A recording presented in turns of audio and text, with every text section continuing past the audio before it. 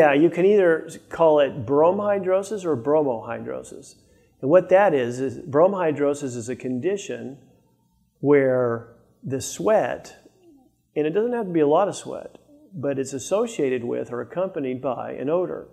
And typically the odor is a foul or just an unpleasant odor, especially to the individual. It's interesting too, because when they either talk to their physician about this or their associates or friends or people that are around, it may not necessarily bother the individuals around them.